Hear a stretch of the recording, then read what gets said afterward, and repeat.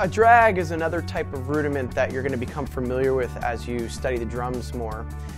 It's almost set up the way a flam would, but it's got a little bit of a different approach to it. Now, if you remember what a flam is, it requires your strong hand to be up ready for a full stroke and your weak hand to be closer to the snare drum.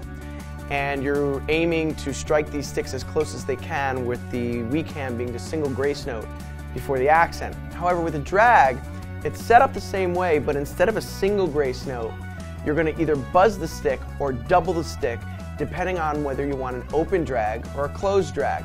Now, I'm going to first do an open drag. Now, what that means is I'll set up like a flam, but my left stick will be doubled 2 notes before it, before the accented stick.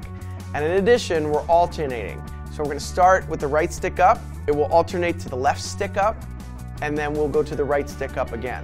Slowly, it will sound like this, and then I'll speed it up.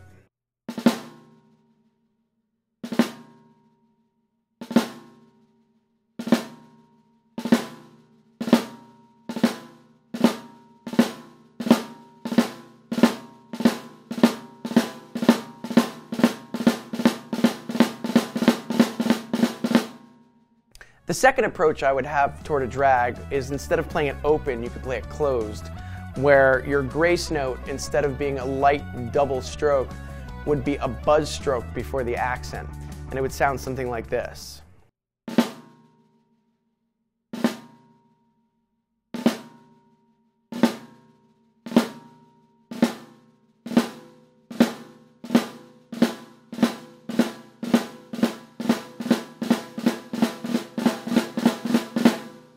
So either playing the drag open or closed, just remember the right way of playing it is to really concentrate on the setup, where one stick is up, one stick is down, and as you alternate, it stays clean depending on whether you played it open or closed.